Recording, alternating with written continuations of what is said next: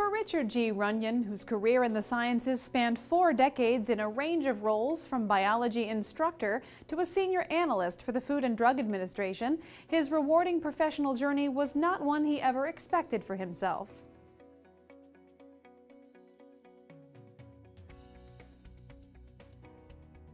The son of a lieutenant colonel in the U.S. Air Force, Mr. Runyon was born in Germany and traveled throughout Europe in his youth. As he grew up and proved to be a smart and driven student, he planned to pursue a future in the criminal justice field. After high school, he studied at Los Angeles Harbor College from 1967 to 1969, during which time he also worked at the Los Angeles Police Department and then at California State University from 1969 to 1971.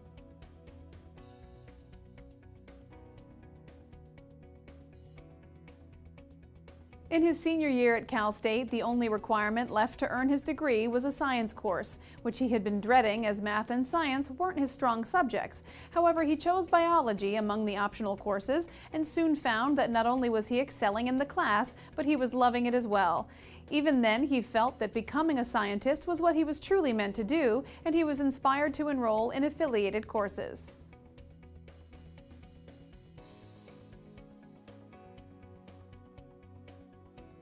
Upon earning a Bachelor of Science in Criminal Justice in 1971, he worked for a year but decided to go back to college to follow his passion for the sciences. Between 1973 and 1979, Mr. Runyon studied for and obtained both a Bachelor of Arts and a Master of Science in Biology from Humboldt State University, earned teaching credentials in K-12 and community college, and taught biology at the College of the Redwoods.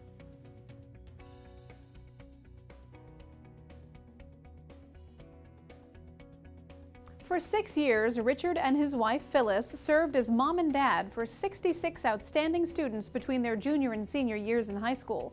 The students from all over the country were chosen based on their academic performance and recommendations from their instructors. This 6-week NSF program covered classes and fieldwork in oceanography, marine biology, and mathematics.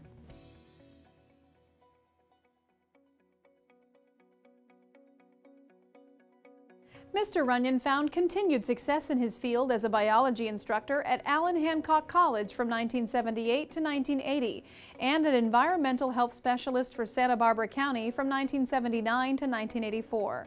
While an assistant professor of environmental studies and other subjects at Chapman University from 1979 to 1989, including 2.5 years teaching at a maximum federal prison in Lompoc, he accepted the roles of facilities coordinator for Space Operations Command, headquartered at Vandenberg Air Force Base, now the Vandenberg Space Force Base from 1984 to 1985, and hazardous materials program manager with the Santa Barbara County Environmental Health Services from 1985 to 1989. He even supervised the treatment of the launch suppression water off a NASA space shuttle.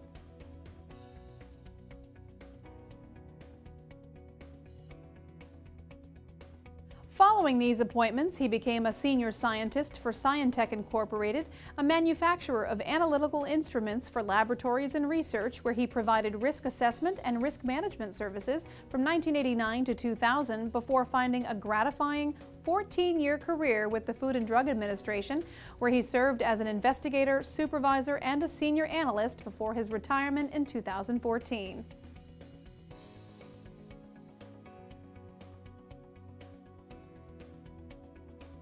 During his time with the FDA, he displayed an expertise in all development regarding risk management and reliability, environmental health, and water systems. Upon reflection, he regards the most important project there to be one in conjunction with a major pet food scandal, in which melamine and melamine-related compounds were put in animal food and resulted in the death of a large number of cats and dogs. The FDA narrowed the culprits down to 2 manufacturers in China, so he and another senior investigator traveled there to further evaluate their process. This investigation found that the 2 manufacturers were no longer in business and that their owners and operators were jailed by the local police and plants were partially destroyed. Through their work, the FDA was able to obtain indictments for those in China and the United States who were aware of the contaminated pet food yet chose to ignore it. While the Chinese firms were out of their jurisdiction, the United States firm involved was convicted for their part in the scandal.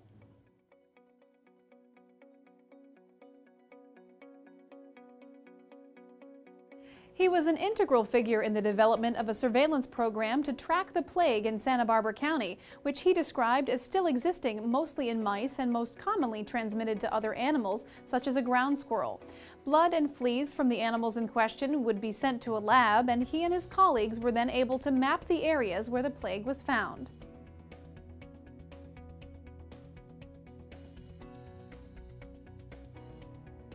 Mr. Runyon has traveled far and wide throughout his career, having worked in the Kingdom of Saudi Arabia more than 20 times. He has also worked with the Taiwan EPA to train them for response to hazardous materials. Because of his expertise in crisis management, he was even asked to evaluate Japan's response to a countrywide nuclear emergency.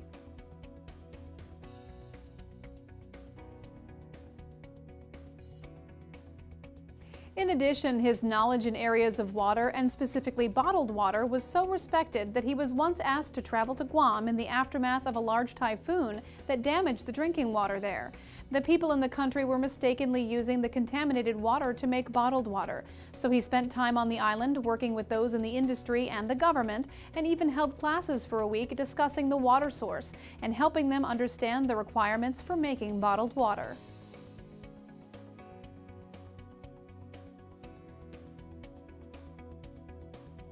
Outside of his primary responsibilities, he has also given extensive lectures and led field trips for interested community members on poisonous and medicinal plants and their history.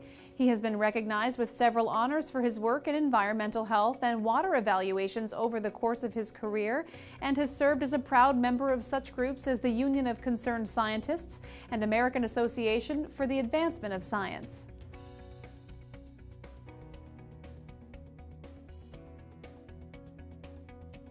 Attributing his life's career to perseverance and a never-give-up attitude, Mr. Runyon encouraged young professionals to always keep their eyes open for opportunity and to strike when one appears.